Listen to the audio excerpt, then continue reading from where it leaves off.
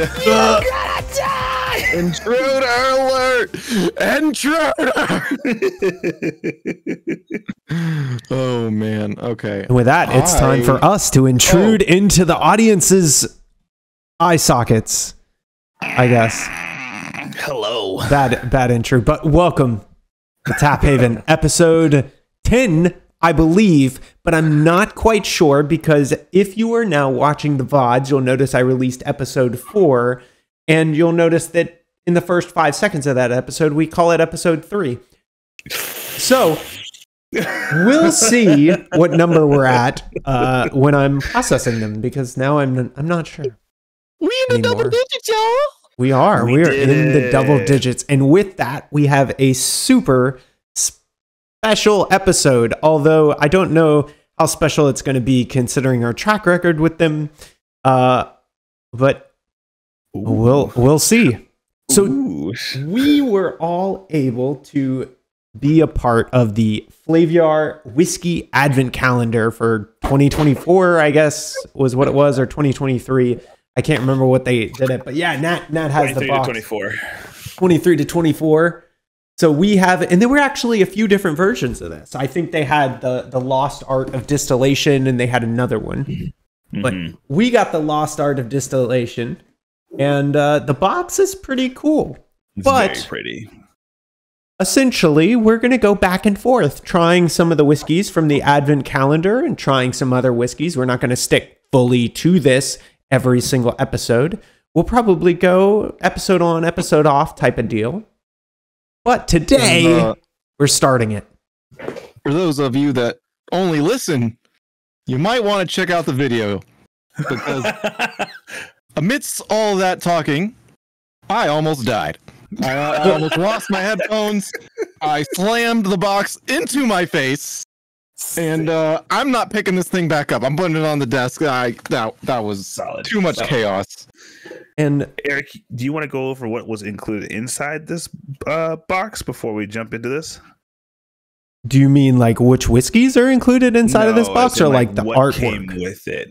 Okay, I'll do it then. So each of these boxes came with, I believe, and I could be counting wrong, but it comes with 24 vials of some form of whiskey and or bourbon, as well as a tasting notes little booklet and 2 Glencairn. Wait, glasses. How did you get those? Where is you're only getting 1? I got 2. What? No, don't do this. I got 1. I got 2. You got 2. Wait, where did you get those? I still haven't gotten any. Okay. No. Anthony, shut the. God, Anthony, just go. It's in the big pocket in the middle. Look at the middle. No, don't. Eric, you're opening it wrong. No, not the top. No, stop. I didn't open it. Break everything. I didn't open it. Eric, stop. It's okay. Audience, it literally says start here. I'm starting here. I got it. We now understand. Yes. And you pull it open, and that's the little pocket that holds the Glencairn glasses. Okay. There are definitely booklet. Yeah, I see the booklet. I haven't unlocked any of this, by the way, so this is all new. There are definitely 2 Glencairn glasses in here. Okay. How do you get these out? I do. Okay, so something to go ahead and send to Flaviar. Hopefully we won't hopefully this will be an enjoyable experience past the bourbon and whiskey. Make the foam just a little looser, because it is stressful. It is stressful trying to get something out. Oh, he's going to get something. Okay, y'all really got to at least watch the beginning of this one, because you should have just seen Eric yank his first one out. He was just like... The first Flaviar we got came in a thing like this with what looks like coasters, a fancy top. Okay. Pull on this tab, doesn't move. Eric yanks as hard as he can, and this concrete coaster flies across his room and shatters. It did. And he hasn't learned a thing, because he just yanked that Glencairn out He could have with just ripped the stem emphasis. off. That's true. He could have ripped the stem off. So yeah, I don't know how strong the glass is. Honestly, it seems pretty thick for glass making. I don't know. I'm not a glass blower, but yeah, it was very nerve-wracking trying to get these things out of the box. I can see that now. They have nice little etchings. That's kind of cool. Yeah, it has like the little Flaviar symbol on it. Oh, it even feels good. It's not one of those where you rub over it. It's like, oh, that's sandpaper. Ow, bye skin. Yeah, you can actually see the so the Glencairn glass is like the company is the Glencairn glass type of deal. And so they have the official Glencairn glasses. I was about to say. I don't know if you can see it, but on the bottom they have the etching from the original company. So it's a real Glencairn. I'm doing a terrible job, but anyway, yeah, it's hard to see. You can see it when we look. So I'm actually holding a normal Glencairn next to it. And so I have the two, and yeah, no, y'all are completely right. It actually feels slightly heavier, but that could just be. No, it's slightly heavier. Yeah, it's slightly heavier than the Glencairn that I have. She's a bit weighty. Yeah, she's got a body on her.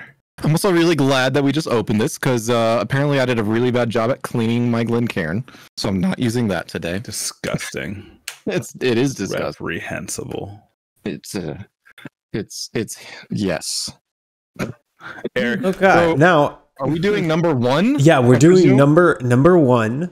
Ooh. And funnily enough, so I usually, for the audience's benefit, I usually do a good bit of research into some of these companies and trying to figure out some data all before we kind of go live and shoot it. But for this experience, I haven't seen a lot of these before. And so we're kind of going in blind. So I have a little bit less, but I was able to find some information of this. And so it looks like our first whiskey is actually a rye.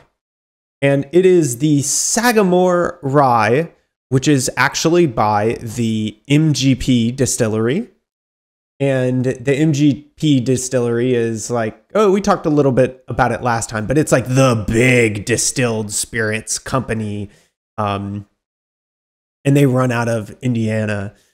And they're like the huge distillery. Funnily enough, the Joseph Magnus that we tried last week actually blends and has some MGP whiskey in it as well. And this is a rye whiskey. It has at least 51% rye, and then it's got some corn and malted barley. It does have a blend with the MGP's high rye, apparently, of 95% rye. And that's kind of blend in. They use new charred oak, and there is no age statement. But because it's a straight rye whiskey, we know there's at least a few years on it. And I believe that for a straight rye whiskey, that it only needs to be aged for 2 years, but it might be 4 years still, just like bourbons. But I'm not 100% on whether the laws and taxation there is exactly the same. But I know if you have a Kentucky straight bourbon, then you have a minimum of a 4-year bourbon. But and that might be the same for the ryes, in which case it would be a minimum of 4 years in it. And we got, it looks like 41.5% alcohol by volume. So not terribly hot. This is actually one of the lowest proof whiskeys we've had on the show so far. She's interesting on the nose. She's interesting on the nose, you say? Let's see. Okay. Are these bottles bigger than what we get on the monthly? No, I think they're the same. I think they're the same. I would say that they're the same. Yeah. Let's see. 50 milliliter bottles. So we're looking at almost a 2-ounce pour, which, looks about right. That's about right. So we got, you can actually see it on the camera. There's quite a bit of red in this one. Yeah. Comparatively to a lot of the other whiskeys that we've had. This is the first one that really brings out a little bit more of that red character or color. You know, I think it might be a tawny orange. A tawny orange. Orange. So Flaviar gives you a little booklet with some information. Whatever. And it tells you, like, make some notes Matt, on you're it. Thinking that I do said some that on my colors. own. Oh, I knew you pulled that from some bullshit. Don't belittle my intelligence. But yeah, and then it tells you to give your rating. It actually has a little QR code you can scan for some more info. And I mean, Flaviar does a really good job with the presentation here.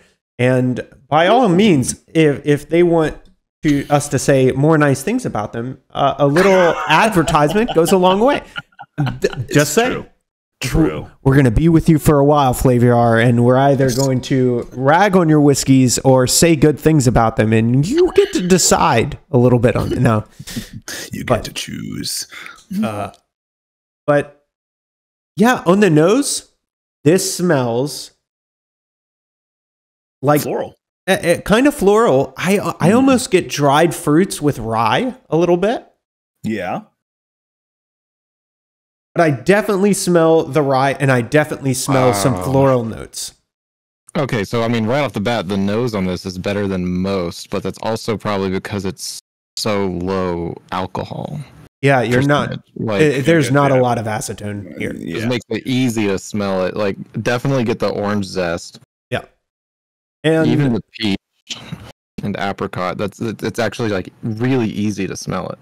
Yeah, definitely easy to smell some of those fruity notes on top. And where's this from?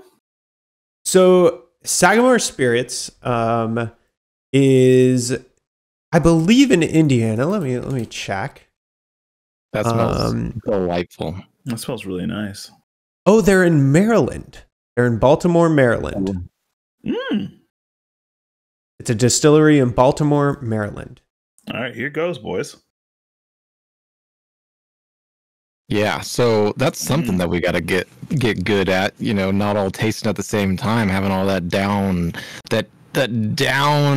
on the mic, because podcasts. What are those? Yeah, those things where people talk. What is it? You're not supposed to have over 2 seconds of radio silence or whatever it is. Well, the first touch is an interesting one. Surprisingly, I get a lot of the fruit notes kind of die off. I definitely get rye, and funnily enough, I get a little bit of that tobacco, and they have that in their tasting notes too. But I do get a little bit of that tobacco flavor right at the 3/4 mark, right before it goes into the tail, all rye. Like once it's kind of done and it's settled in your mouth, I pretty much only taste rye. Yeah, but during the chew, like as long as I'm chewing it, all I taste is all of the fruit notes. Like the fruit that you get on the nose, just maybe more apricot-y than the other noses. Nosies, noseye, nozu. But yeah, I also get the tobacco. You skipped a step. I skipped a step? Because you're supposed to do the straight down first. And then you do the chew. No, you always chew because it has to hit every single thing. No. Remember, there are 3. No. The first one, you let it go straight down. Quick sip, you let it go straight through. You coat the palate. The second one not true. Is the Kentucky all 3 chew. of us were there. All 3 of us were there. I was there. That's not right. We were at your bachelor party. I am Eric, telling you were infatuated with the fact that we were having such a great time. You were drunk. You were high on life at the time. You didn't know what you were thinking. Chew, which has to touch everything in order to prime every single taste bud in the mouth. And then you always chew. There's never just a go straight down the gullet. Look, look at this. He's pulled up a diagram. I did. First, you take a sip, you aim for the middle of your palate, and you just let it go straight down. Well, Eric, Eric, I'm gonna stop you there. You do the Eric, Kentucky Chew. I understand what you're saying, and from what you are reading, you take a straight shot and then you chew. Totally get that that's what you're reading. There are two people in this call who, on their initial education of what to do when drinking whiskey and or bourbon, both of us synonymously have been washing our mouths with this Kentucky Chew Valid. every time. Yes, sir. So don't tell me that the official way is to now shoot first and then chew. As you tell us before the call. valid. Look, that's reasonable. This is what we were taught at the museum. Okay? If we all just listen to the internet, y'all might recall that video I sent you. First pour, you throw it out over your shoulder entirely. Disgusting. And then you pour it again. And then we would never get through any Flaviar because we would have no alcohol. Now, I have to say, the deeper this gets embedded into my palate, the more one note it becomes for me. I think it's two. Two I notes? think it's 2 notes. What do you get? You get the initial mouth, like whenever it's still in your mouth and you're circulating it. You have that floral fruitiness and like a little bit of spice, kind of like on the fringes of where you're holding the alcohol. And then as soon as you down it, it's rye. I think it's 2 notes. See, I'm getting, when I'm chewing it now, a lot of those floral and fruity notes have kind of gone out the window for me after settling with it. And I really just get the tobacco. Mm-hmm. And the tobacco kind of lingers past the rye past the rye flavor. So it kind of just turns into like a light tobacco all the way through for me. I want you to slow down, Eric, because that's happening to me too. And I think we need to just stop drinking it until your taste buds have completely chilled out past the rye and past the tobacco. And maybe once they've resettled, you can come back to it and get to that fruity flavors again, because that's the best part of this so far. Yeah, I think we're too excited and we're drinking it so fast, thinking that, oh my gosh, is this the first time that we like a Flaviar? I don't know about you guys. Oh yeah, that's a good point. I was about to recommend though, I always have an Old Forester rye with me now. After the bachelor weekend, I just like can't get away from this. Mm-hmm. So my wife just brought me this so I can compare ryes side by side. Oh, nice. Mm-hmm. So nice. I don't know if y'all have any ryes in your home. But if you do, I recommend it. And I'll have to pick one up. But I definitely enjoy this already. Like, I mean, this is not a bad rye. Actually, this is actually a this is. I'll go into my rating of it when we get to the ratings, but before we do that, I haven't done this in 10 episodes, and I just wanted to let the people know, if you're liking what we're doing here, be sure to like and subscribe and tell us what whiskeys we should try next down in the comments, because that would be sick. Right? Yes. We don't get enough feedback. We want to get more whiskeys to try. And I think crowdsourcing that out to the audience will help us guide us through this journey that we're taking, you know? So please like and subscribe and shoot a comment down there and tell us what we should try next. Say it with your fucking chest. Or drop a follow if you're on Spotify. Yeah, or drop a follow if you're listening on Spotify. Do the thing. For people who don't know, we are on Spotify. Please follow us and listen to our episodes on there. If you're out doing a drive or just hanging out at the gym or something, put us in the ear. Listen to our sexy vocal choir that we have going on.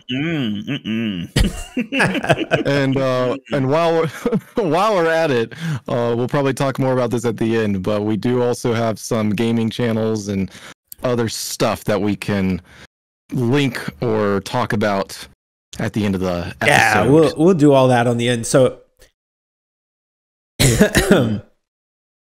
Anthony. Wow, I think Anthony, our host forgot how to drink. I did. I drowned a little bit there. So Anthony, what would you go into a store, and it's a fairly nice establishment. It's got the wooden paneling, and like some people come up to help you, and they show you this bottle. What price tag does it have to have where you're walking out with that bottle? Well, this is a hard one because I'm sitting here comparing it to the Old Forester rye, which I enjoy as a rye. But, you know, there's no special nose off of that. Well, this one has an amazing nose. Mm-hmm. And then, but the Old Forester is 100 proof, so 50% ABV, right? Or is that APV? I can never remember. ABV. So, ABV. So, I really enjoy it. I really enjoy the smell, the taste, all the flavors and everything. But I don't have a good gauge on whether or not I've had similar experiences with higher proofs. I typically like a higher proof. As a crazy person, I see higher proof equals bigger bang for your buck in terms of like getting that buzz. You know what I'm saying? And so Anthony just wants to get fucked up. Hold on. Some people look at it that way. You booze hound, you. No. On the, I do, but I don't. On the, I don't know what I was about to say is, I think it's more challenging to give these experiences at like a baseline 100 proof. You know what I'm saying? Like, it's kind of, what am I trying to say? So a cognac, what is a cognac? Does anybody know off the top of their head how to describe a cognac? Kid Americ. Yes. So a cognac is a brandy. It's a style of brandy made with cognac grapes, if I remember correctly. I think the grapes are actually called named after cognac grapes, but essentially it's a distilled grape brandy. So instead of wine, where you go in, you mash up the grapes and you let it age in a barrel and it ferments naturally, a cognac is distilled. And that's how most brandies are done. They're similar mash bill to wines, but instead of just letting it ferment naturally, they distill it. Yeah, and so according to the Googles, a cognac has alcohol content of 40%. This here whiskey is at 41.5. And when I'm drinking it, I feel like I'm drinking a cognac. I don't feel like I'm drinking a whiskey or nowhere near a bourbon, right? For some reason, I associate whiskey with basically at least 100 proof. And so it's just, I like it, but I don't think I would pay as much as I would pay for a cognac, and you pay less for wine than you pay for spirits. Well, it's funny how you say that, considering the most expensive spirits like in the world are cognacs. Interesting. I got a good cognac for only like $40, I swear. That's true too, but cognacs get really, really expensive because the grapes that cognacs usually were made with got wiped out by an infestation. And so if you have cognacs from those types of grapes, like before that infestation, those cognacs are worth tens or hundreds of thousands of dollars, like easy. And so cognacs can get very expensive very fast. You have, the Hennessy's, the Remy Martins, they get crazy. Much quicker than, say, a bourbon or a whiskey does, where 99% of your bourbons are falling below $500. 95% are. And then you have a few rare exceptions that jump up into the thousands, tens of thousands, and all the way up to what was the record made? I think this year was like millions, like 1.8 million or something. And that actually just happened not too long ago. I think a few weeks ago, it was an insane amount. Some guy bought it at auction. It was like 6.2 million or something like that. It's crazy. So remind me, what was the question before I get ahead of myself? Because I'm ready to fire on all cylinders here. Okay. You walk in to your liquor store. Yeah. Nice establishment. And they say, hey, look at this. And they show you the Sagamore rye. And it has a price tag. What does that price tag have to say so that you're picking up that bottle no matter what? Yeah, so despite everything I said, my initial inclination was $40. And when I go online and I double check, my Old Forester here goes for $28. Okay? And so the Old Forester is good. It's got a great experience. It's smooth, and I can't believe how cheap it is. But this, it might be less ABV, but it smells amazing. There's that amazing taste. And then it has a nice rye finish. Like it's pretty dang good. So I could easily spend $40 on this. Maybe a little bit more, but it's not like life-changing. It's not life-changing, so I'm not gonna go crazy for it. It's something I wouldn't mind having around, and the coolest part of it would be introducing like a friend to the fact that a whiskey can have such interesting features.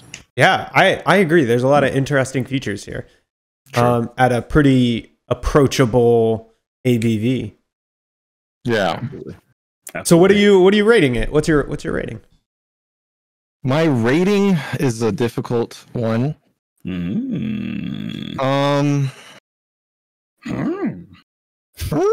gonna have to say, I'm gonna have to give it a solid 4.5. Wow, weak. Weak? Now, what does that mean? You're in Texas. Okay. You go into the Googles.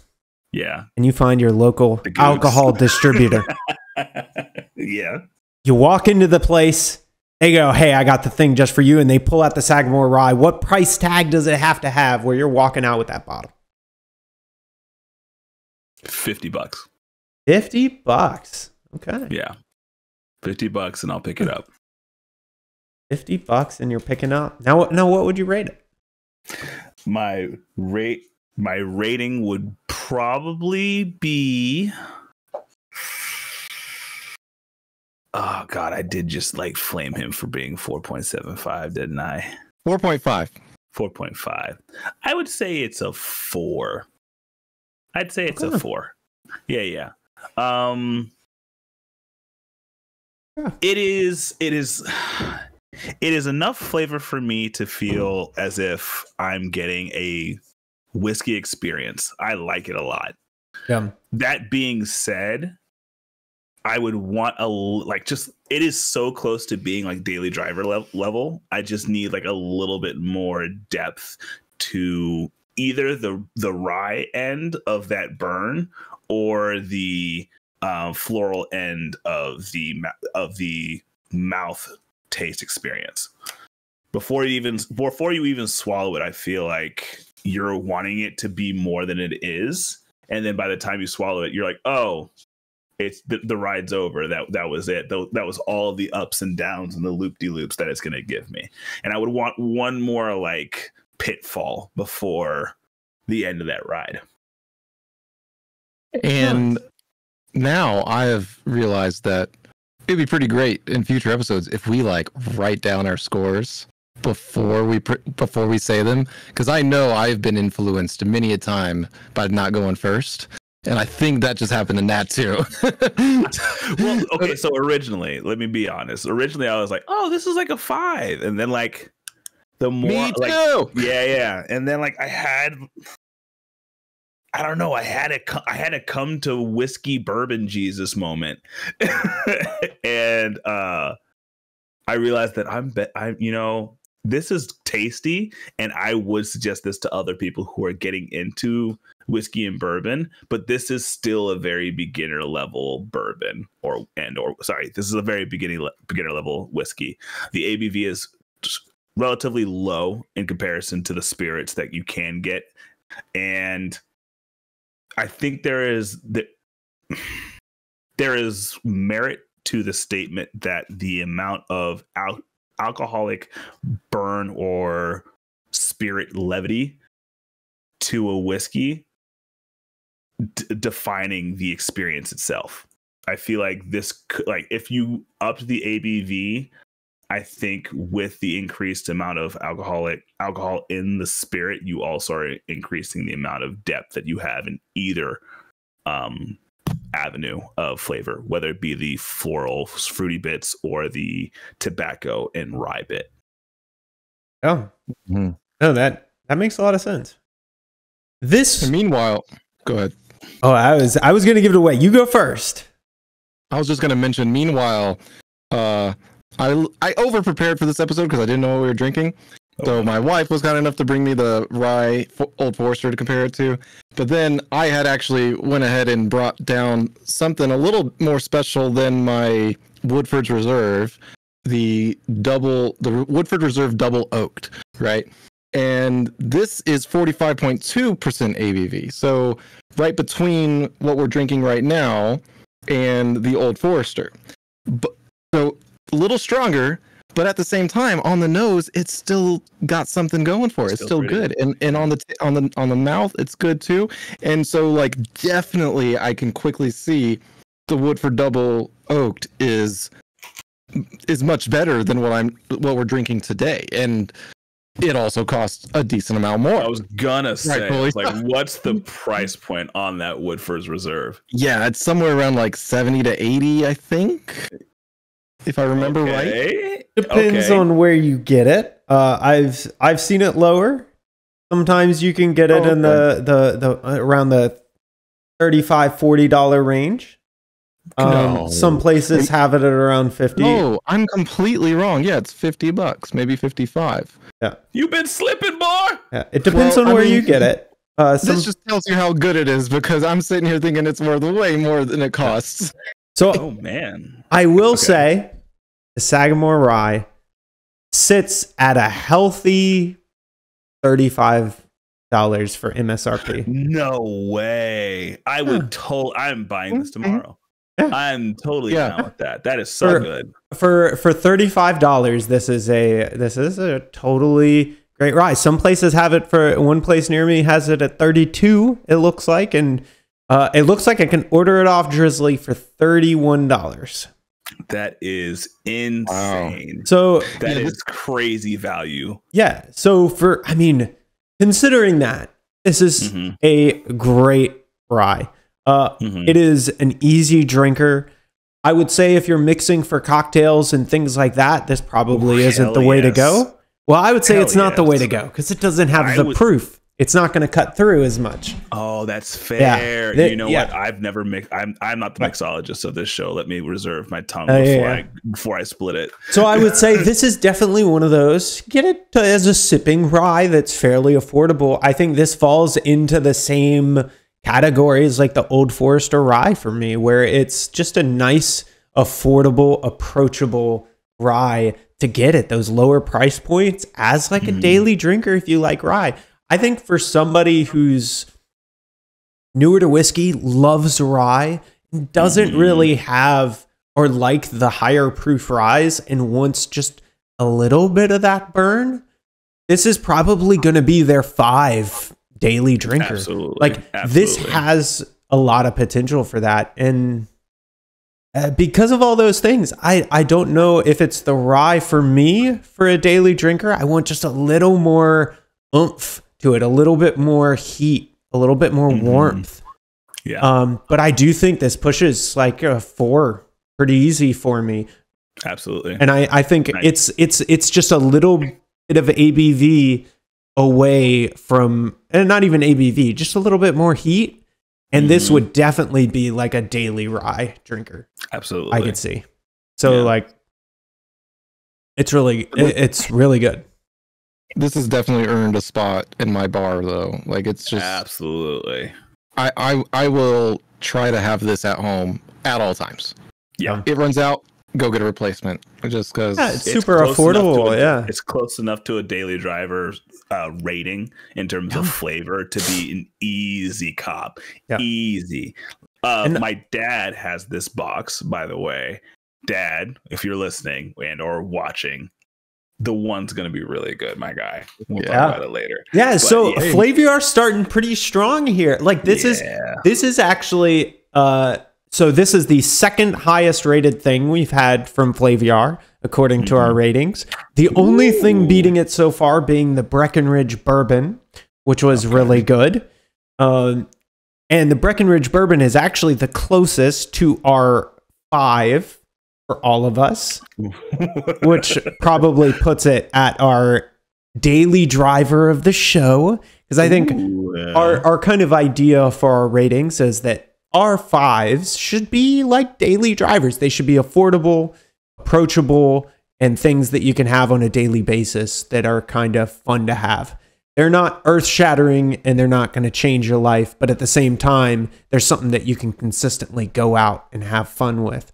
I think this almost falls into that category, and I think for some people, might be that 5 for them. So I definitely recommend trying the Sagamore Rye out, and I think for $35, it's a steal in a lot of ways for how diverse the flavor profile is. Hurts a steal there, bud. Hurts a steal. But for those of you out there that are cheap like me, 3 is my daily drinker. Okay, so this is 4.5 is a nice little treat. A 5 is a treat, and anything above that, I'm barely touching it. It's cheaper than your Woodford's Reserve, right? No, my Woodford's Reserve is my 3, and that is I hope it's not cheaper. I mean, it's a higher rating, and it's also, I'm gonna guess, cheaper than your Woodford's, right? Woodford's is $34. They're pretty similar. They're pretty similar. Okay, tied. Okay, cool. That's actually surprising. Yeah. Huh. Well, look at that. Okay, Flaviar. Woodford's is only this was a good start. I am optimistic so far. Very optimistic. You know what? Hopefully, it isn't one of those cases where they were like, start with the best one. Oh, God. But we don't know yet. And of course, Flaviar, feel free to sponsor us on this journey. I think at the very least, this will be a fun experience. And I think the quality of the product is definitely high enough to warrant some support there. And Absolutely. So I like the idea of this product. I like the little booklet. And you're gonna see us kind of visit a bunch of these whiskeys over the course of this year. It might not be every episode, but we'll kind of go back and forth and let you know when we're trying something from the golden box. The Lost Art of Distillation. How many? So like it's 24 glasses, vials, right? I believe so. Yeah. Okay, so 24 vials. We got a healthy amount to go ahead and get us through the year. It's going to be half of our episodes this year, maybe. There, of course, if we get some special releases and we get some special stuff, there are a bunch of other things we want to try. And if we can get our hands on anything that comes out and releases this year, of course, we want to try to get some of the new 2024 things. But definitely, we're going to be visiting this a good bit this year to kind of talk about the different whiskeys that are in here. Yeah, and then we also have the comment section requests and suggestions as well. So we have a lot of things that we could possibly be bringing to the show in terms of libations. If we want to drink, 100% things. It's going to be exciting. I've changed my mind. I sort of take back what I said a moment ago. I think I've just not been exposed to things that are better than Woodford's Reserve. Oh? Well, no, I'm saying like I didn't know that you could get a pretty good experience at basically sub $40. Ooh, you know, is that personal growth? It might be. He is learning. He can be taught. Oh my gosh. Oh my god. Excellent. All right. Well, then, since you've learned so much, you can kick off our next segment, I guess. Unless we have any other tasting notes left to go ahead and give the Breckenridge. The Sagamore. Not the Breckenridge. Sagamore. The Sagamore. Oh my god. Yep. Breckenridge on your mind. Absolutely. But so are we going into games we've played? Is that what's next? yeah. I believe so. Anthony, what have you been playing this week? So, for those of you in the know, I've been creating quite a lot of content since this podcast but made its debut. Yeah. We're officially debuting. The people are a few episodes behind us on the YouTubes, of course, but at some point, I'm sure that will kind of catch up as life inevitably will have us miss a few weeks. But absolutely, it is up. We're getting subscribers and views, and we thank you so much for tuning in. Those who are tuning in, and we're just gonna keep chugging along and trying to create cool reviews and gaming interesting topics and all that kind of stuff for you. So. Speaking of gaming topic, my guy, what have you been playing? Yeah, thanks to Eric's inspiration, I have been editing more than I've been gaming, but when I'm gaming, I am often memeing. Oh no. So He's a memer.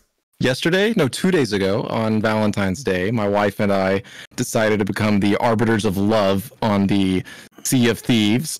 Oh no. So we got decked out and we were pink and everything looked like love, and we were just trying to, bring love to everybody. They all wanted to kill us, except some of them didn't want to kill us. And long story short, I not forgot to actually, the record button didn't work. I pushed it many times and nothing saved. I think you're only supposed to press it one time, Anthony. I have a instant replay. I have an instant replay feature that will save the last 3 minutes, 5 minutes, whatever I set it to. So I was using that just to cut down on my, how long it would take me to edit things. It wasn't working. So from now on, I think I'm probably just going to go the long route and do the one guaranteed record button like we have going on right now for the podcast. Because that doesn't make any sense, Anthony.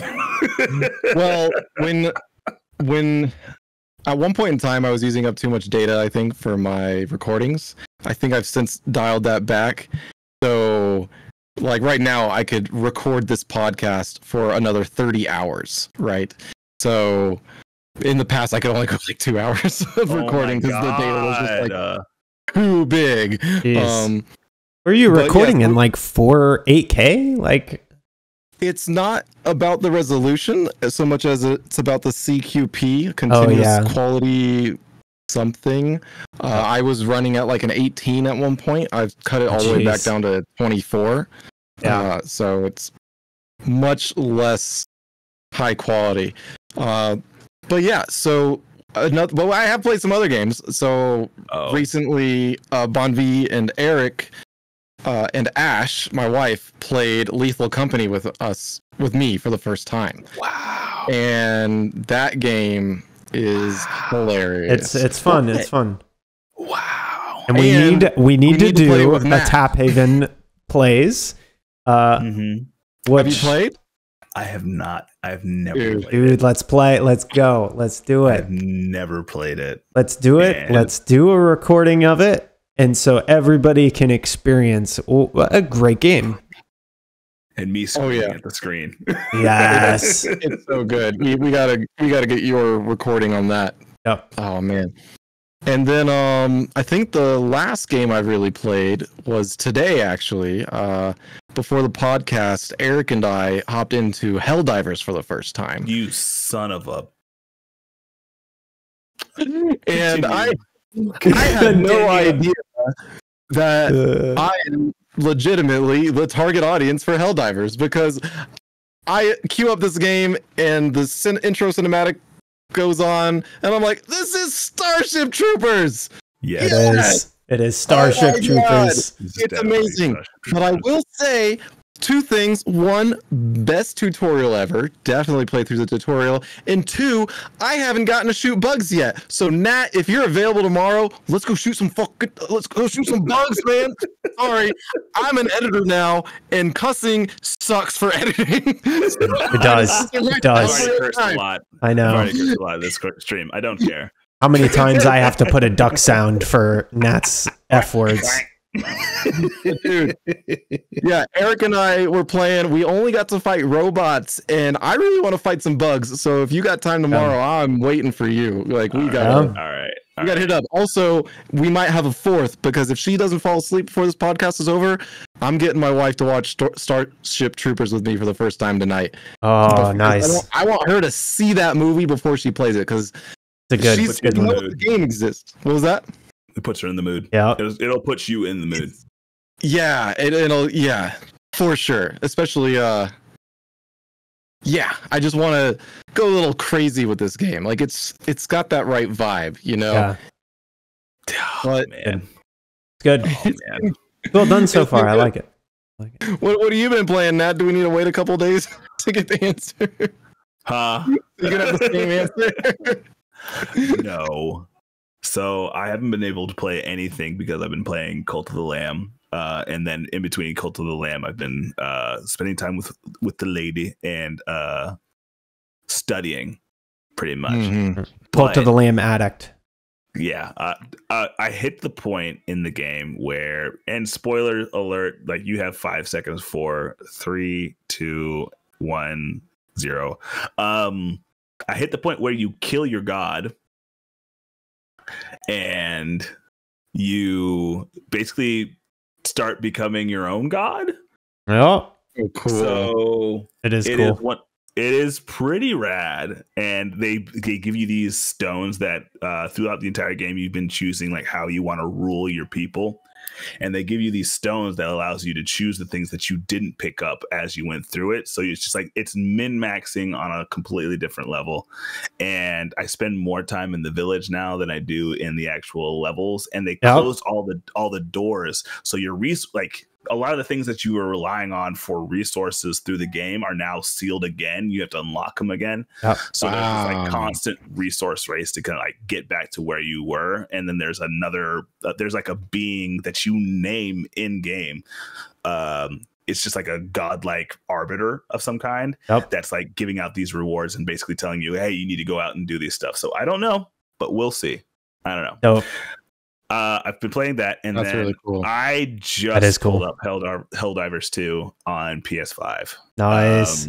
I've been seeing memes about it all week, and I'll have you know, I played the first one. Yep. Oh man, I did too. And I'm pretty sure I played it with like 3 other people. So I played it in the 4-man squad. Ooh. And I will tell you the amount of it just gets so absurd. It's so good. It's not like that it like gets extremely good. It just gets so immersive that there's a point in time where you're like, I don't know why I'm so fast on my D-pad now, but I can type in codes in my sleep. Like I was like, like if I need ammo, I already know down left, blah, blah, blah. Like it's stupid. So I don't know if Helldivers 2 kept that. It did. It did. Oh my god, yes. That's one of my favorite. We're so bad. One of my favorite features because Eric and I like to talk about theoretically making video games all the time, and one of the things we've been chatting about is having things like spells and whatnot have like kind of a rhythm game aspect to it, where it's I don't just cast the spell. I got to do this little like A B X Y at the right time and stuff like that. And seeing Helldivers do this, it's like, oh, okay, yeah, like basic spells or basic whatever could be basic drops, just those things in order. Mm-hmm. But then like, oh, I'm a more advanced wizard now, doing more advanced spells. Well, now you got to do the timing too, and it's like a little beat rhythm game in the middle of your combat and stuff like that, and it just seems really neat. Yeah.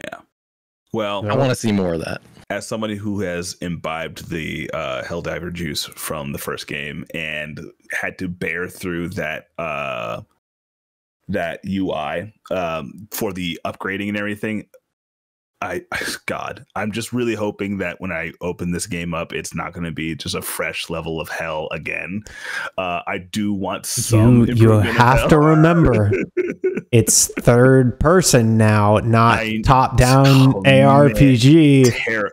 Terrifying. It really. Terrifying. The difference is similar to like Risk of Rain 1 to Risk of Rain 2. Rain 2, absolutely. So it has the same ideas, but like. It feels so much more hectic than the original.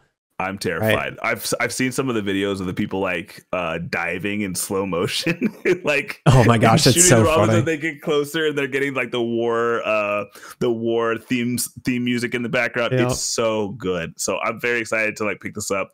I'm wondering if the four-man squad that I played it with originally is gonna try and play it. But regardless, I know some people who are into this, so I'll definitely be picking it up. If nice. any of the viewers want to play Helldivers 2 and like I don't know, drop a fucking ammo resupply on my head, then by all means let me know. Let's go. But I have a very active day tomorrow. I have workout and my wife has a surprise for me, so I'm setting aside some time. But Valentine's surprise? Yeah, Valentine's. Well, nice. Valentine's Day / birthday stuff. Yeah, nice. Just birthday. Yeah. But I'm stoked. And then I don't think I'll be on until later. But yeah, I'm so down for playing Helldivers whenever I get a chance. It looks fun. I also have to get finished with my preparation for my exam because I will probably take my exam next weekend. So, woo! Nice. That'll be so dope. Oh, but yeah, that's what I've been doing this week. Eric, what have you been doing? So, it has been, let's see, this week, what have I been playing? It's mainly, so, that's right. Everybody who's watching the YouTube shorts kind of already knows, but I was able to finally try out Dredge. Oh, so we talked about it in one of the previous episodes, and I was like, okay, I Lovecraftian, bush, I'm like a Lovecraftian inside of a little aquatic fishing game. And so far, super interesting. I like where the story's going. I love the little tidbits in the distance. I just got to this area, and this isn't really a spoiler area because the whole game is like, here's monsters from the deep. Have fun. Yeah. I got the little boat thing chasing me across the map. And then I got to this little area where they're like, oh yeah, you want the fish? The fish are in that mountain range. And you're like, ravine. What do you mean? And you're like, let me go explore the mountain. Oh, but they're only out at night. And then don't explore the ravine. There's a giant serpent swimming through the water constantly, and he chases you everywhere. Yeah, it's terrifying. It's the worst. So annoying. And then you have little eyes popping up in the darkness every time. But lo and behold, I got to play that a ton over the past week. And so I've collected a few of the artifacts. I'm hoping that I'll be able to collect all the artifacts. There's from the moment you enter the game, you have access to a map. And on that map is a giant question mark in the middle of nowhere. Obviously, that's going to be something. So I'm excited to see where that adventure takes me. I think a little bit of that is going to be on my personal channel once I have that up and running. And so you can see that whole adventure there of me being like, WTF is this fish doing before it attacks me? Yeah. Oh, man. No. But then, it's going to be a good time. It's going to be a good time. So far, so good. Of course, I love Lovecraftian stuff. I've read a bunch of the books. And so Lovecraftian horror is always, existential horror is always really, really fascinating to me. And so this does a really good job of capturing that with this terror, but the simplicity of the mechanics is kind of this contrast. Mm-hmm. And it makes for a really cool experience in similar ways to like an Amnesia game or a paranormal activity game. Typically, horror games offer very low interaction, and they limit your capability to see things to create dread in otherwise very simplistic scenarios. And I feel like Dredge does a really good job of encapsulating that in a top-down fishing game that I haven't seen before. And it does a really good job at that. So I'm excited to play more of that. And on the same note, I was able to do a little bit of Lethal Company with Anthony over the weekend, and that was super fun. I think it is really the next progression of a game like Paranormal Activity that I feel has more engagement in a lot of ways. It makes it interesting. Phasmophobia. I didn't know they made a game out of that. No. Phasmophobia has met. Oh my God, what's that game called? Oh my God. Oh no. It's so much more approachable than Phasmophobia, though. It is. Combined with that game that was huge during COVID. And it Among Us? Among Us. It's like Among Us and Phasmophobia, baby. And I am so excited because we need to play Lethal. First, we need to play Lethal Company. But then we need to download the mod for Lethal Company. And if you haven't heard about this, there is a mod that you can download where takes your audio that we're all talking through, and it will sometimes play it out to people. So whatever you say, regardless of whether you're near them or not, gets recorded in this mod, sent to the other people, and there are mimic monsters in the game who will put out the voice from the people that you're playing with. I'm excited. I cannot wait. We're playing that, Nat. Welcome to the group. This is the Taphaven Podcast. This is what you signed up for. This is why you get paid the big bucks. That's what we're doing. I don't know. Dude, I can't wait. I can't wait. I know. It's going to be so good. I despise so many like horror games. I'm not a fan of those games where you feel like you can't do anything, almost like you're in a dream where you just can't run fast enough. Yeah. I don't do those. But this game is great. It is. And it's so much better than Phasmophobia in my mind, because there's a lot of things about Phasmophobia that are just tedious and annoying. And in this 100%. Game, it's like you either succeed or you fail. Yep. And if you're failing, well, half of your team is dancing, having a dance party, and it's their fault. So, but if anybody wants to check out some of the highlights from these game sessions that we're having, I've got a couple that are featuring Eric's wife because she's hilarious, and I'm sure by the time you get here, we'll have some featuring all of us, and maybe one or two. Well, I think it's only 4-player game, so maybe we'll get a wife of ours to join in, or maybe it'll just be the three of us. But yeah, I'm sure there'll be some great highlights. Oh yeah, it'll be a fun one. Ready for you guys. So, is there anything else that you played, Eric, or I think the last thing was really Helldivers. Helldivers was really the big one outside of that we played today. And Helldivers 1, I played a good bit. I have like 10 or so hours or something into it. I didn't play a huge amount, but super fun. Helldivers 2 is just so fun. Right out the gate, it gets you into the action super quick. It's surprisingly difficult because of that second, the third person being able to look around and deal with 3 dimensions adds a whole new level to it. I'm excited to play more. I think it'll be super fun. I think it'll be a fun Taphaven plays as well for us.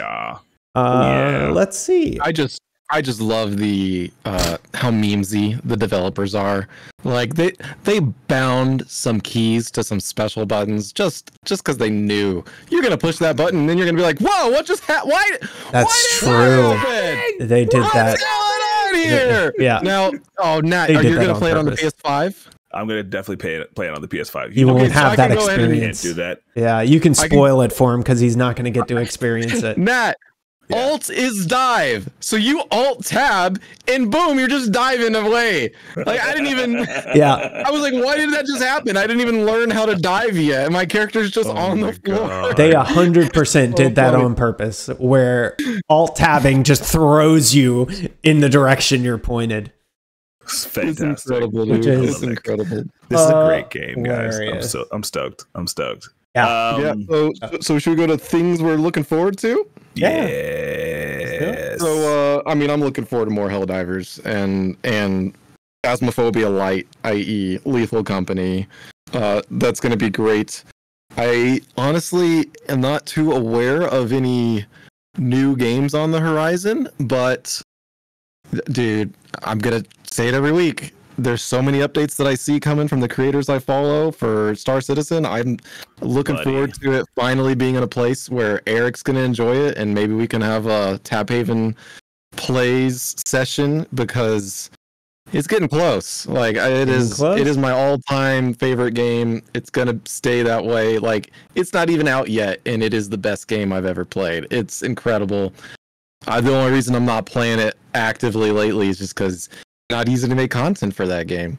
You kind of need a crew right now, and until you can hire AI crew or they improve certain things, it's not really an option. But like one of the things that got me excited the other day is they're finally bringing in this the new combat system. So and it's for flying combat. Okay, so basically there's a problem where ships can fly too fast and it's too easy for them to get away from you. And that's not fun. They're going for a World War II flying combat style, right? And now they're rolling it out to where if you want to fly away from somebody, I'm sorry, you got to dedicate enough power that basically your shields go down. And so you better be able to survive your exit strategy. You can't just leave. And one of the coolest things I heard was a content creator. There's this ship called the Hammerhead, and it looks like a hammerhead. And it's got at least 4, maybe. It's got so many turrets. I think it has at least 6 turrets. You know, it's got top turret, bottom turret. It can cover so many things, right? Jeez. And this thing is supposed to be something that everyone's terrified of. And apparently, it now is. You got a bunch of light fighters. They used to be able to just spin circles around it and it wouldn't last too long. Now you're taking out all those light fighters like you would expect a bunch of turrets to, and that just sounds incredible. Like it's gonna be good. I can't wait. And Nat, you're gonna love it. Okay, space nerd. I'm not actually. Okay, space nerd. I only recently, like in the past year or two, ever watched like Star Trek, and I never got why people like Star Wars. You know, I was always into the World of Warcraft fantasy and stuff game, like right? that. You're literally playing the idea.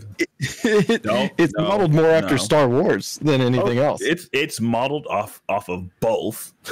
Yeah. No, I'm just saying. Second off, the only thing missing from either of them is that there is not a universal discovery area. Program that runs the entire story of the game. Oh my gosh. The whiskey, it has boiled away my brain. This is terrifying. Oh no, that was the goal. That was the plan. I'm a lightweight. Holy crap! And there's no lightsabers yet. God, well, there are daggers. I can't remember their swords. Soon. But soon. You know, one thing that they are coming out with soon is actual loot tiers. You know, legendary, common, etc. And so it's getting closer and closer to being what I always wished that the game we used to play all the time, Destiny 2. God, don't say her name. And it's gonna be it's fresh. What that game always made me want. It's not even fresh. It's just always there. Just always hurts. It's just the wound never heals. Destiny 2. The video game Destiny 2, man. Yeah. Jeez. My wife was next to me and she's like, who the fuck is she? And I'm like, no, don't worry about it. It's a game. It's hopes and dreams shot over and over again. Guys, there's so much time in that game from me, and I'm just gonna move on. It just makes it hurt more.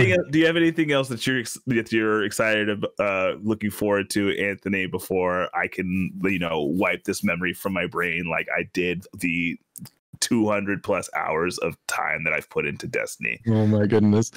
Games wise, no, but if we loop back around, we used to do a show segment. I do have a few things for that. Okay, cool. I'll go, Eric. Go for it. What are you looking forward to? Need to watch this. Yeah. Get the. So I'm obviously looking forward to Helldivers. I'm looking forward to a game that I don't think I will be able to run on my computer because it is I think it's PC only. I'm not sure, but I saw a few advertisement for it and I was like, ooh, kind of a cool idea. It's called Banishers Ghosts of Eden, Ghosts of New Eden. Ghosts of New Eden, yeah. And story-based gameplay where there's a little bit of the choices that you make causing ratifying change throughout the entirety of your story. Looked really interesting, but I was not sure if I was going to be able to play it. So I also have been looking into another game. I can't think of it off the top of my head. It was on my freaking to-do list to get more information on it. I saw it in something on TikTok and I was like, oh my God, I want to play this. You got the crap out of this game. Yeah. I don't even remember what it looks like either. So I'm literally just chatting out my booty. So that's what I'm looking forward to. Ghost of New Eden. That's what I got. Nice. The Destiny 2 comment just rattled me. It just got you off that. Completely threw me off. I'm now a actual baby version of Nat who just booted up Destiny thinking he's gonna make a change to the world, and that's it. That's a lie. Oh man. Oh man, that's Star Citizen will take over your Destiny 2. No, it won't. No, it will not. Nothing will take. No, nothing will fill that hole. Okay? I know you can't see me right now. I need that void. I know. Look how disappointed Deku is that he's not featured in this podcast. Oh my God, he just did the lap thing. Oh, he's so depressed. Oh, he really is. He wishes he was with you guys. No. Okay, Nat, yes. I have physical record proof digitally that you very much loved and will love Star Citizen. He does tell me about this. He has recordings of you enjoying playing that game. Now, I can't speak to the truth of the matter, but the proof is in the pudding. I don't want to hear your bullshit, Eric. How dare you betray me in this way? But yeah, that's where I'm at in terms of excitement. I know that there's probably another game coming up on the horizon that I haven't thought of. I had something in my head, and then Destiny 2 came up, and then I just thought about all the exotics that just had all this potential to be really cool, and then the game just took a giant dump on its entire franchise for seemingly no reason. But yeah, I mean, it's a rough life. It is what it is. Yeah. It is what it is. I love that. This is no hate at the devs. This is no hate at anybody who's making the game, because I mean, anybody who looks at the game can tell you that it is a beautiful game. It's just that story and that general management of that IP has just been absolutely trashed. It's changed. I mean, changing a main monetary backer multiple times throughout the development causes lots of hardships for the developers and everybody involved, from direction to it's hard to make a cohesive put together game if that happens. I was gonna say it's a classic story that happens everywhere, whether it's in the gaming industry or basically any industry. You have really great success because you had a great idea and it's amazing and people love it, and now that you have so much success, who's in charge? Sales, publishers, the people that are in charge of the money, not the people that are the artists, not the creators, not the ones that actually care about the quality and the creative direction, you know, and so then things fall apart when that happens. It's so common everywhere. See, I would take that to heart and say that, you know what, you're probably right. But for those of you who know about how Destiny is now and have played Destiny at the very beginning, this game did not start great. It was beautiful, but it had some serious issues. And oh man, you know what? I feel myself pulling out the soapbox. I'm going to put the soapbox back because I don't want to get into it with this Destiny game, man. I love it, but at the same time, I've said my piece to y'all probably in some other call. But it's a beautiful game, and for those of you guys who are willing to continue to play the game in its current model, by all means, continue to do so. It's aged out for me, especially for somebody who's played it from like the heyday to now. It's a foregone conclusion for me. It's not for me anymore. That's reasonable. I think the only go ahead, Nathan. Robot Anthony has returned. He's played too much Helldivers. And his doppelganger is here. Yeah, the automaton has joined the call. Oh my god, that mountain Wi-Fi has officially pooped on you. Nope, your face is still frozen. Yeah. Definitely not back. Definitely a robot. Definitely not.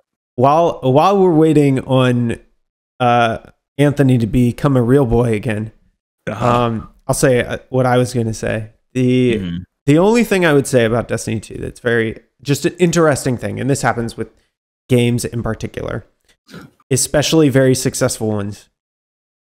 Once you get to a certain point of success and you need to have a way that makes money in a game, and more time, thought, development from a UI, UX perspective to how it integrates with your character, when more time is put into the aspects of the game that make money instead of the aspects of the game that are fun,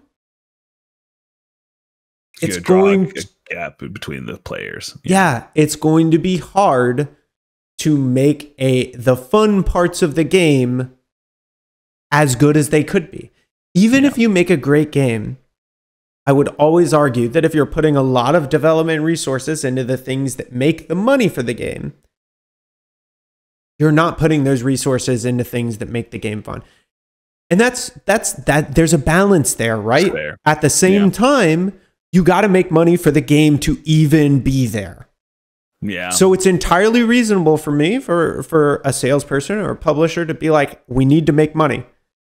It's just about it's a balancing act, and it's hard to do, especially when you consider things like Pirate Software talked about this in a famous short that he had very recently, where it was like the first skin that they like ever did for World of Warcraft or something like that made more money than all of the sales for Diablo 3, like full stop. And I don't quote me on that. That makes sense. Go watch his short for the actual numbers. He knows them, but like the comparison there is insane. And so you have to do things like that to make money. But in Destiny, I think they missed the balance just a little bit. And then they were in a constant struggle for the rest of their development cycle to try and bridge that gap. And they had a bunch of things happen from a company perspective that added more and more hardships that they had to solve. It just made it really hard for them to make the fun parts of the game fun. Yeah. And have you read the Jason Schreier interviews about this at all? A little bit. Okay. So like, I think the information that he got from a previous developer was kind of an eye opener for me. And it's become just like more and more weighty as I've continued to watch the progression of the game. They did not build that engine with the benefit of being able to edit it very cleanly or to do anything that was not time intensive. Like, it was a very heavy engine. I'm going to assume. I'm not a developer, so I don't know. But from the interview, he basically describes that the engine was just so hard to deal with that with the changes that they were trying to make, by the time they rolled out 5 or 6,000 more other issues would pretty much be popping up at the same time. Oh. I'm exaggerating, obviously, but the idea that they couldn't make the changes that they needed to make to the system because of how heavy it was, and so they just chose not to do it in some cases. I understand, because you can only do as much as you have your staff, as much as your staff is willing to be able to do, even under crunch.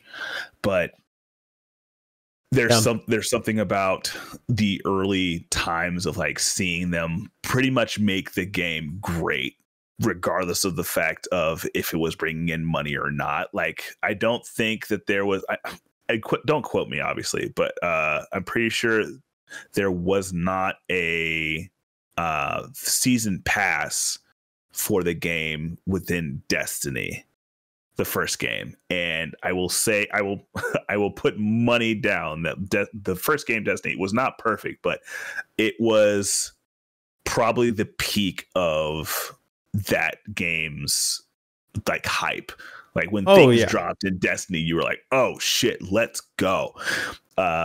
So yeah, that's all I got to say about that. That's all I got to say about that.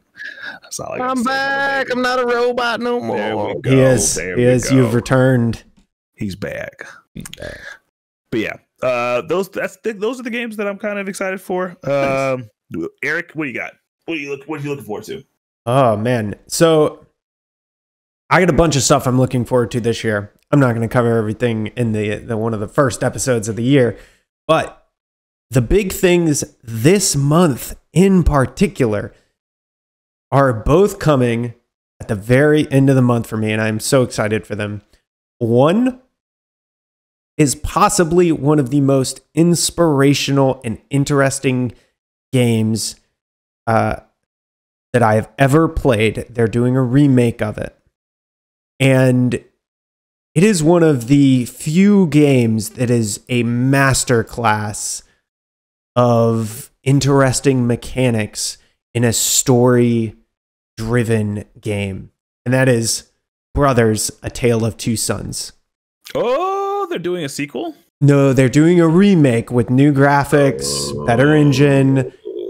That game is heart-wrenching and has such a wonderful story, and the way they do the storytelling in that game through the mechanics is unique, interesting, and just some of the best that has ever been done in that style. It's very similar to something like Senua's Sacrifice, which also has a second game coming out this year, which I'm super excited for.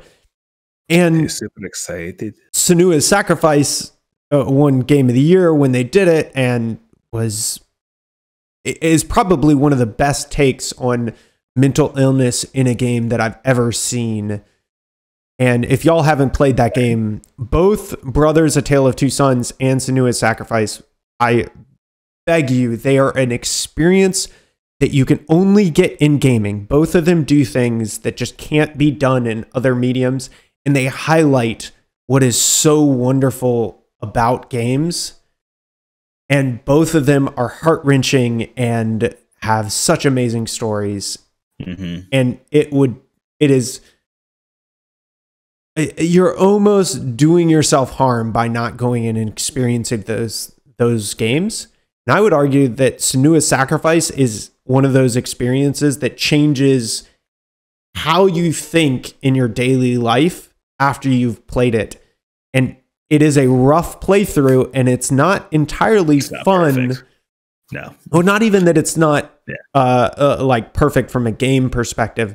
It's it is so mentally changing, and it almost feels bad to play at moments because of how much it imparts this idea of mental illness onto you as the person playing the game.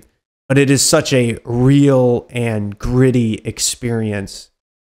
Well worth it. It's so amazing. Those two I am heavily looking forward to. And the other one is Final Fantasy VII Rebirth, February 29th. Disgusting. Oh, no. I'm joking. It's a great game. For anybody who knows, for the longest time, it was my favorite game of all time was, of course, Final Fantasy. I know, weeb cliche, you can tag me with all the terms, hair, like sword, all of it. Yep. Yeah, like I'm with you. But the remake so far has been wonderful in my opinion, and it's so awesome to see that story in all of the cinematic glory that we can do nowadays. So them remaking one of my favorite games of all time has just been really cool to see. So I'm excited to play those, especially. There are a bunch of other stuff that I'm excited for, but those three, especially this year, are really cool experiences. And Senua's Sacrifice 1 is in like my top 15 games of all time. Final Fantasy VII coming out is going to be huge. Exactly, yeah. Top game. Brothers: A Tale of Two Sons is like my 5th favorite game of all time. Like, it's a banger of a year. These three are. I'm really looking forward to them, and I heavily recommend them to anybody. I have Cinemas inside my library. I have not picked it up yet. I have the VR edit as well. So, dude, you gotta play it. I don't have a VR headset though, so I won't give anything away story wise, but the kind of synopsis is that you play a person with schizophrenia, but you're in pre-medieval nomadic like tribe time. And so nobody knows what schizophrenia or any of these things are, but you have them. And so you get to experience them in all the gritty details of what society would have been like then. And the mechanics make you feel like you have schizophrenia. No joke. And it can be, I understand, like for some people that could even be triggering. It is so visceral. But as somebody who doesn't have it, like the empathetic levels that you gain by playing through that game, that it feels like something that only gaming could do, where it makes you second guess things that you're hearing. And it's such a cool interaction with a game and cool mechanic. And I'm so happy that they won Game of the Year for it when they did. So good. I remembered my game, by the way. Okay. Because I know we're about to jump into shows. Yeah, shoot. It was Prince of Persia 2024. Or I think it's 2024. Yep. The newest one looks sick. It looks so amazing. It looks sick. I don't know if you... Bro, if I'm going to tell you right now, like those kinds of games, like where it's almost feels like it's a God of War, but it's a little bit more techy in terms of skill. Like it looks gnarly. They just made Prince of Persia super fun, in my opinion. Yeah. Anthony's like dying over there. Nah, you reminded me of a game I played, and I forgot I played it, and I was glad I forgot, but you reminded me. What game did you play? I played Skull and Bones. Oh, he did. And Skull and Bones is terrible. Waifu! Back off! We're recording a podcast! Get out of here! Waifu? No, that's not Waifu. Waifu's not here. No, anyways, it's just boots. What do you mean it's just boots? It's the lovely. Oh no, Waifu's coming! Oh my god! He's under attack. He's under attack. They're watching a dog named Waifu. My god, the massive girl that is. That is a big corgi, and she is beautiful. Oh my gosh! Once again, for those listening, I'm sorry. But if you want to see some cute dogs, mine was on earlier, and now we got another one. Oh, we are officially a dog podcast now, I feel. We are. She's like adorable. Oh, she's lashing out. Oh, now she's kissing. She tried to bite the wife, She kissed the husband. She's a sweet. We know where her priorities lie. That's funny. Kiko. Kiko. Yes. Kiko, the most adorable puppy ever. That's not evil like Winston was. Yeah, Winston was pretty evil. I do have to say that I had to create a new boat in Sea of Thieves for the memes, and I named it Winston. Oh, Solid. Because Winston is a good name. Because if your boat, you got to treat your boat like it's a person. And you're like, Winston, Stan, what are you doing? Come back here! that's funny. No, Dad!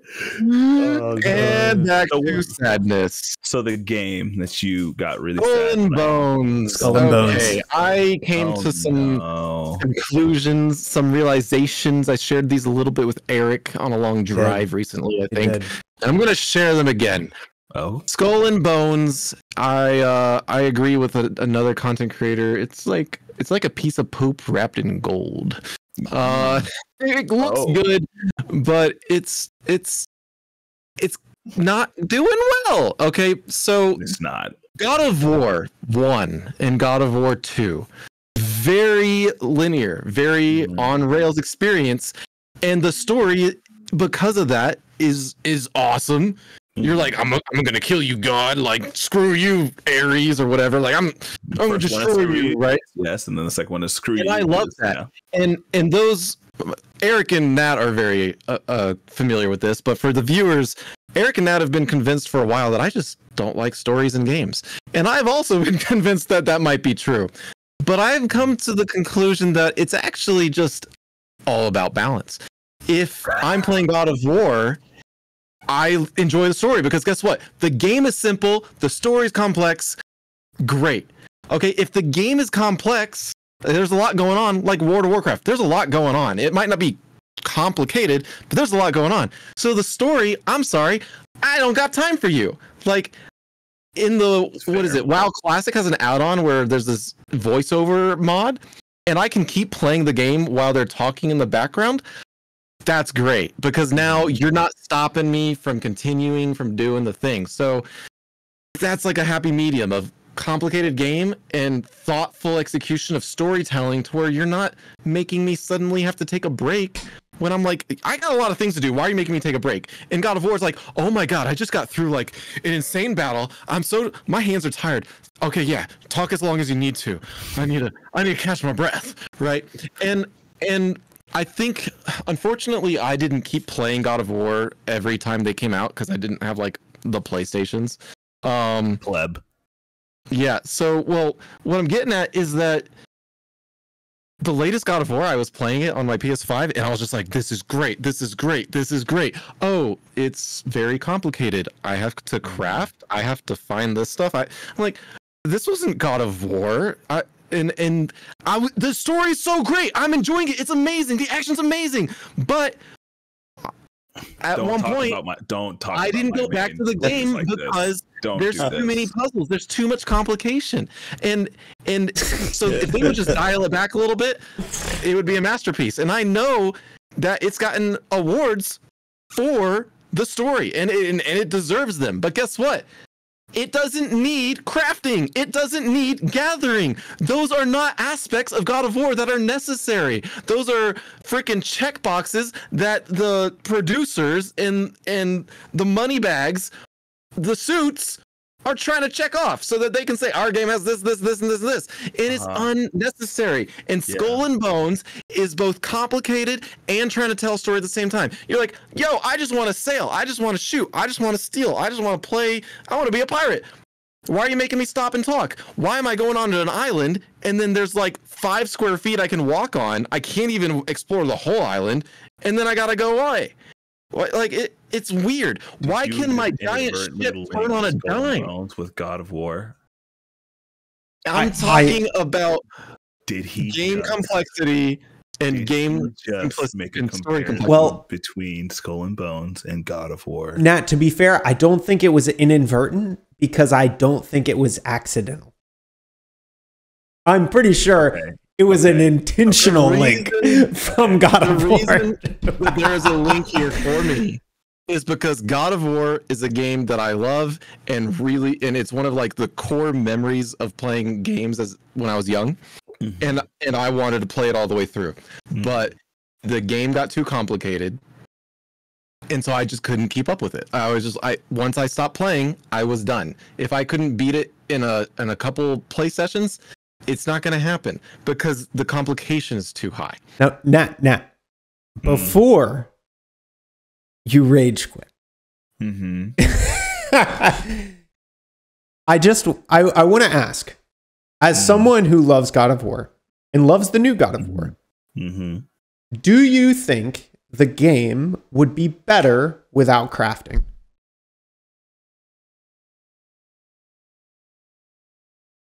When I play God of War, No. You Pregnant pause. before he Pregnant continues. I just want to know. Stop. We blew past that 2 seconds of silence right there, so I'm trying to help you out. All right. I can see a world where there is no collectibles in the game. However, that's all I want. By doing that, you will remove all the possibility for the story to be revealed to you about the individual areas that you go to in the world. So Joe, I didn't say collectibles. I want to be clear because craftables. You said craftables, right? Craftables. I will say that very specifically. Because of the characters linked with the crafting, I would have to say yes. It has to have it. Because they are intrinsically linked with everything that you do and how you make it through certain fights. There are certain things that I think about that I've made because of Sindri and his I can't even think of his brother right now. But well, can I ask a genuine question? Yes. Have you played all of the God of Wars? Yes. And have they steadily gotten more complex? I would say that there is a very level of complexity moving up. Yes. I would tend to say that it does, that each one added more complexity. I think I would say the reason I asked that is because as Nat and I have talked more and more, especially in person, we've discovered that we are very similar. And that's why I had this argument that I think if I got to play each one after another, I'd be enjoying it just as much as Nat, because I would have maybe eased into it, right? But I went from God of War 2 to modern God of War, and I was not ready for that transition. And I was just like, this is just, there's too much stuff for my on rails past experience. So, it's like Tomb Raider. I will answer that for you. The reason why it's supposed to feel different is because Kratos is different. So my only thought on that is that I don't think having crafting, specifically crafting, makes Kratos different when there are plenty of other things in the new God of War that help reinforce that Kratos is different. The whole scene with his kid, game, dude. What are you talking about? I know. No, but I'm agreeing with you. I'm just saying. I think my hypothesis would be, and I'll give an example of a game that I think does this perfectly, that has eliminated all of the fat in a game that I would argue feels in a lot of ways very similar in the enjoyment that you get out of executing it, but has none of the bloat. Okay. The new Doom games. Yeah. The new Doom games have absolutely no bloat. I'm not saying there is good. Nat, you listen to me. I'm not saying. I've just never played the game. Oh, so okay. I have no frame of I reference. see. That's fair. That's fair. You should go play them. They're super fun. But essentially, I think that the new God of War is a phenomenal game. However, I also think that removing crafting doesn't make the game experience worse and could make the game experience even better than what it already is, which is amazing. I don't agree with that because I don't see how it makes the game better. Other than because you're going to be going to these places again. It's like filler, man. It's like filler in an anime. Some stuff is just not necessary to get the core enjoyment of the game. Okay, let's say that you're right? Let's go ahead and assume that you are not doing any of the collecting that's required for any for the game, right? For crafting. No. It should be very clear. I am talking about crafting because I think collecting stuff and having things that give to the story through collecting are good. And I would argue that taking out the actual crafting, but leaving the items in that give you those story through collecting is enough. It's the fact that you have to craft. It's a choice then. I'm here. Go ahead, finish what you're saying. Sorry. All I'm getting at is that I agree that having things in the world that add to the story that you're talking about is wonderful. Mm-hmm.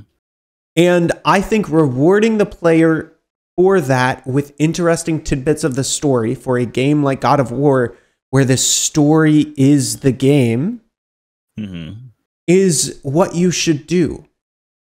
The idea of attaching gameplay mechanics to that exploration, in my opinion, is bloat. I don't think it is necessary for the game to be good. The mechanics that you're doing, that you're executing, don't change. Only the statistics change. Right. And I don't think God of War, specifically God of War, as a game, needed that.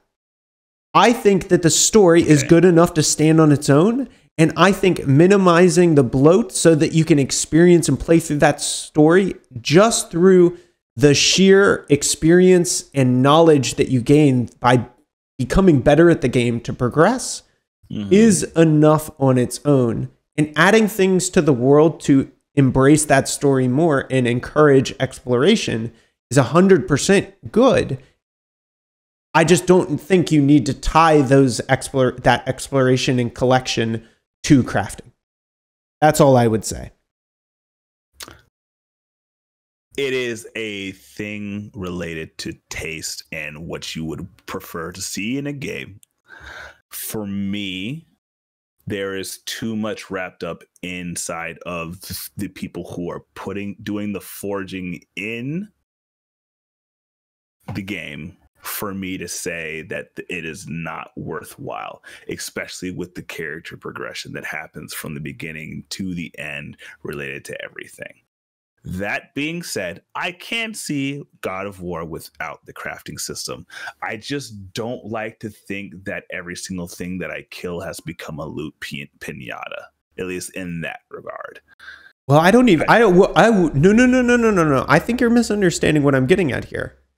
But you're saying that, so I'm removing the aspect of you having to craft any of the armor pieces or any of the sigils or any of the runes or sigils or runes that Kratos gains through the game and putting them on monsters or characters that you kill throughout the game.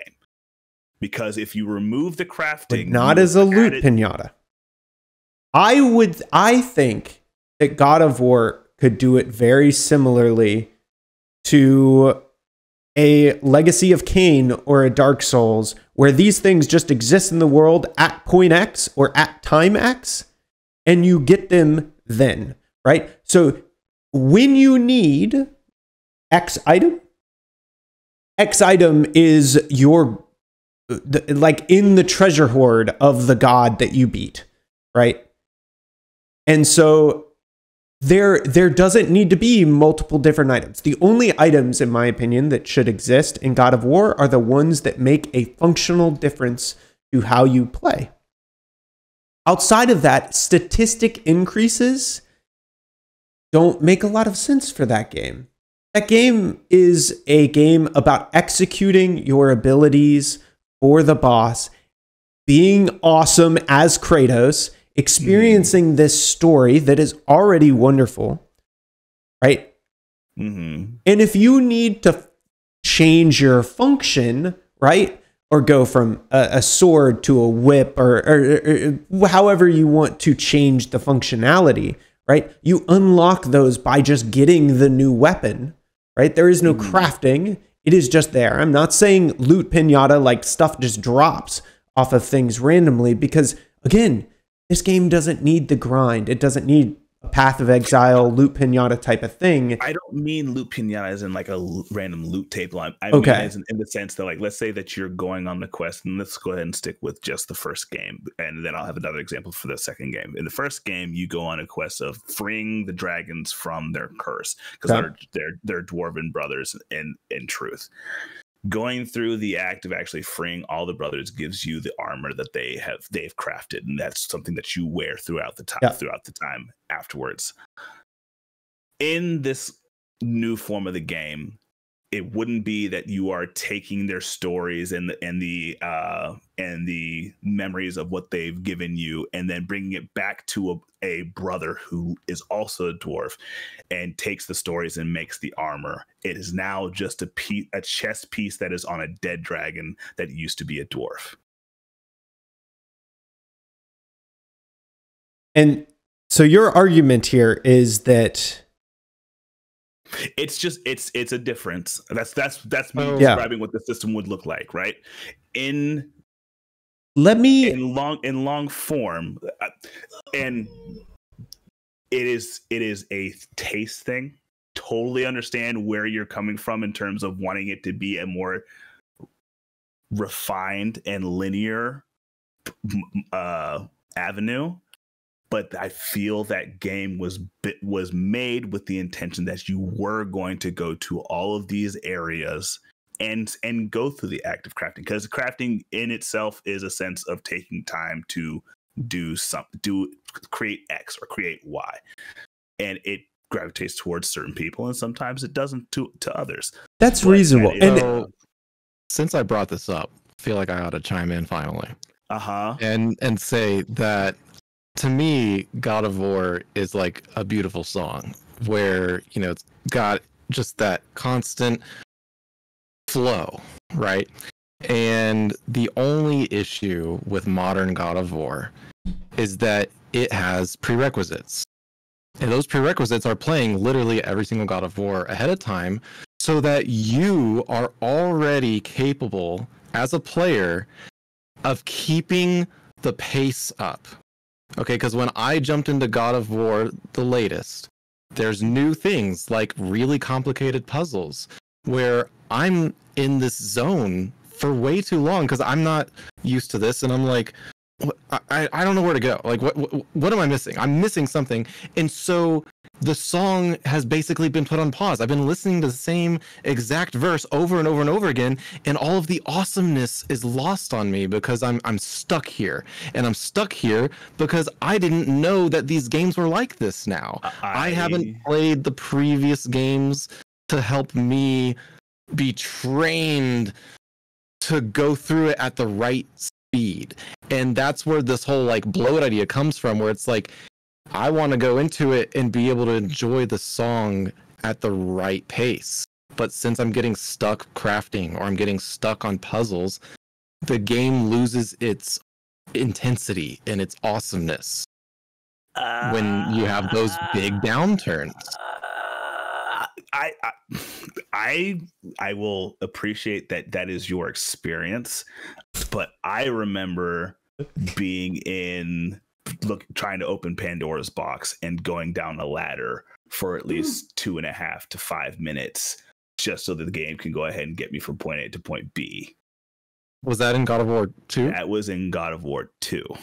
Sorry, no, that was in God of War 1. The first one? Yeah, that was in the first one. I remember Pandora's box as well. Yeah. So I have a different experience with the puzzles and the experiences from the very beginning, from the very first games. Oh, no, that might have been God of War 3. No, it's not 3. 3 is whenever he's killing all. I remember. I know God of War 3 was like had a ton of Pandora's box. No, that was the first one. Sorry, it has Pandora's box because it reveals that whatever was left inside of Pandora's box when he opened it is the reason why all the gods are crazy. Yeah, I just can't remember the like biggest scene thing you're for me talking is- about. Why do I need to solve a puzzle in this game? And Like, I will stop you there because the game has always had puzzles, and they've always been kind of gratuitous, but they've always existed. And the evolution from the very first the first 5 games to this game is supposed to be it's a mark of maturity away from the original version of the game into something that is more methodical and nuanced and a little bit more time taking, because it's supposed to describe the change of what has happened before and what Kratos is now and how he goes about through the world. At least in my opinion, that is not fact. That is not like what their intention was. That is how I have interpreted it. And I would say that that's entirely reasonable. And again, I think, Anthony, you could be entirely right. There are probably some puzzles that are overly like done in the new God of War. But again, I wouldn't say that the puzzles are the problem, in my opinion, or having puzzles is the problem. Although I could see how some puzzles would detract from somebody's experience if they get stuck somewhere. But I still think that every game has something that it wants to excel at. It has a goal. It has an arrow point at which it wants to travel with. And God of War, in my opinion, and this is where I will say, this is my opinion, God of War excels in a story that is told through spectacle fighting. And you feel like you are amazing. You feel like you take down gods. And my argument would be that I, as a developer, would want my game to highlight that best aspect of God of War. And everything that I develop for that game should push that idea forward. And for me, at least, I don't know that. And puzzles, I feel, add downtime and they add immersion into that story, right? Mm-hmm. So I could see how puzzles could be there. I don't know that collecting arbitrary amounts of some material and specifically having to do that so that I can progress arbitrarily through the world based on how good my gear is at that point in time, I don't know that particularly helps engross me in that idea of this is a story told through spectacle fighting. And the reason I say that is because I have played a ton of spectacle fighters that have no crafting and tell great stories. And I think God of War used to do that more before they had any idea of crafting. And I think the newest one, in my opinion, could take out crafting and simply be easily as good as it is, if not better, because they could have focused more or done more interesting mechanics outside of crafting with that time that they spent developing it that helped immerse you in the world in a less arbitrary, obtrusive way. So you make me see that, like, in any game there's downtime, right? And crafting is a downtime mechanic. Storytelling is a downtime mechanic. Monster Hunter is great because there's a lot of stuff going on. It's a very complicated game. The story you can skip. There's like not really a story there. So it's all about balancing the thing you do well that is really fun and engaging and the downtime mechanic. So if you have both story and crafting and etc., like puzzles and all these other things that are all downtime, detracting away from your awesome monster killing or your awesome flying simulation or your awesome whatever it is that you're awesome at, you're overloading, you're over, it's not balanced. And that's why the initial thing I said was too much complication and too much story at the same time. It's Skull and Bones. And because they're trying to do all of it at the same time, it's just terrible. Yeah. Just do this or do that. And then if you succeed, start to bring it up, but in the same game. Because if you start to try to bring them together and you release it as a brand new game, where's your tutorial? Like, this is one of the biggest things that this is what people mess up on. I've complained about this probably before. Sea of Thieves is something that comes out and my mom wants to play it. My sisters play it. Bon V, Eric's wife, wants to play it. But guess what? Some of these people have never played a game in their life. So a jumping puzzle is one of the hardest things ever to do because they haven't developed those mechanics. Absolutely. So why do you have that? You shouldn't have that in your game because your game is so like catered towards literally everybody, not towards gamers that have been gaming forever. Like what are your prerequisites? I think that's a debate as to whether or not the communal like skill base of gaming should be, oh man, I don't want to say it like that, but should the communal level of gaming be set lower so that it is more inclusive, where there are a lot of us who enjoy the game. There's a lot of us who have enjoyed these games up to a certain point in time and expect a certain level of engagement when we play those games. And if I don't know about you, but you've seen me play Sea of Thieves and you saw the amount of, oh, I'm done with this, because it was not engaging. It's just like how we're talking about God of War. Sea of Thieves is a game where a jump puzzle shouldn't exist. Why? There's no reason for a jump puzzle to exist in Sea of Thieves. In Guild Wars 2, there are jump puzzles. Guess what? You don't have to do it. But it's there. And that's the good part. You don't have to do it. For frickin' Sea of Thieves, one of the biggest things and best things they've ever done is a pirate's life. You get to go and save Jack Sparrow, and you're literally in the Pirates of the Caribbean's next story, basically. That's so cool. But guess what? My friend can't enjoy it because they don't have those mechanics developed, so they can't jump to the next part of the story. And that's just bad. You did a bad job. Like, you should not have done that. Also at one point, like, one of us or two of us went into the zone for the battle of the boss. Nobody else could join them. It's over. Awesome. Like, you just can't. Like, how do you make that mistake? It's frustrating. I would say it's one of those things where there's this fine balance, and a great series to watch is a guy on YouTube named Rasputin, or Rasputin. I don't know how he pronounces it, but he has an amazing series called Gaming for a Non-Gamer, where his wife, who has never played games before, he goes in, has her play classic games, and just kind of highlights some interesting things that he notices about her experience, and he doesn't help her for the most part. So she kind of like stumbles through these new and old games and kind of notices, what does a person who has never played a game before experience when they play a game? And very interesting series. Go watch it. It's really cool. He's a great YouTuber and he does a great job editing. But on top of that, I definitely see what Anthony's saying. Like, every game has this specialty thing that they kind of like focus and drive on. And I definitely think that focusing on that and highlighting that aspect is really important. And like you said, Skull and Bones doesn't really do a good job of that.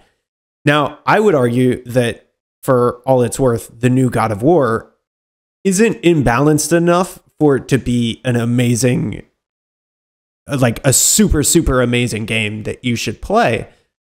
But I think it's interesting too that I don't think they added crafting, and I think Nat's giving him the benefit of the doubt here. I don't know that I would say that they added crafting because they want you to experience more of the world. I think I'm a little bit more cynical. I think they added crafting because every game that comes out from a AAA developer adds crafting now. Yeah. And so I think Nat has some rose-colored glasses for the crafting, and God of War. Don't know what you're and talking about. I respect that, and I don't think it detracts from the game enough to consider that even a downside of the game. The new God of War is amazing. The crafting, while I would argue is not needed, is not that the worst crafting system in the game, or in a game. In a game, yeah. Right? But I think it's an interesting take of the AAA development cycle right now of salespeople, as we discussed earlier, and people that are moving money care a lot about how long you spend in a game. Yeah. And I think crafting makes you spend more time in the game, and therefore is added superficially to a large number of games that don't need it, right? Comparatively to something like Terraria or Minecraft, where crafting is the game. One of the coolest parts about God of War that I experienced, or re-experienced in a way, but in a more epic way, is just when Kratos suddenly is like, yeah, we need to move this, and he starts pushing, and like it feels like the whole world is moving, and you're just like, oh my god, I'm so strong, and it's so epic, and that's just, I want more and more and more of that, and that's why I describe it like a song, where it's like, it's a song, it hits some of these notes, and then I don't get to those notes again, and I haven't gotten to them fast enough, and because I haven't gotten to them fast enough, I didn't finish the game, and I want to finish the game, and is it me, or is it the game? I don't know. You will finish the game whenever you have When I become a streamer, I will When you finish have the the time, you will finish the game.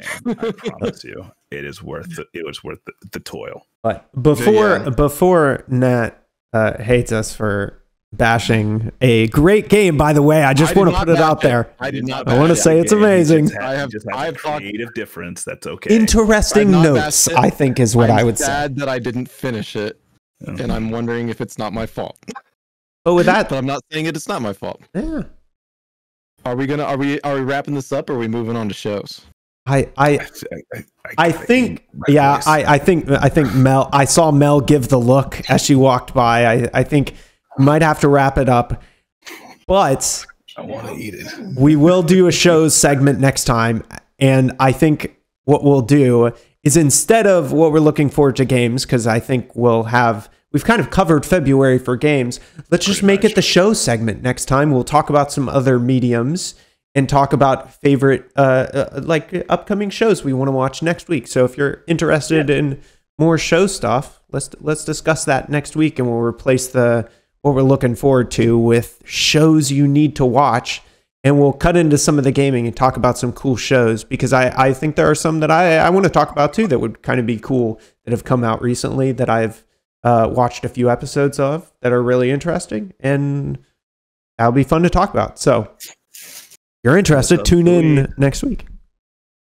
Oh yeah, and before we forget, you can find me at youtube.com/@Boardman or whatever they do, and there's a link tree. I have a link tree. Maybe we'll give it to Eric at some point for these. Yeah. And I'm gonna put all the host data, so when Nat has his channel, I'll put it on the host stuff, and when I have a channel, I'll put it in the host section of the doobly-doo and the YouTube page. By the way, interesting note, if you didn't know, the thing down below, that's called the doobly-doo. Go like and subscribe in the doobly-doo, and go to our channel, and you can go see Boardman's channel is the only one up there as of this episode, but I'm hoping to have my page kind of finished and set up and with some stuff on it pretty soon. So, yeah, cool. We're doing the thing. We're becoming creators. We're doing the shit, man. But we'll let Nat go eat. Thank you all for coming out. Appreciate it. You guys listen to us babble about. Yes. We will see you on the next one. We'll see you on the next one. Peace. Bye.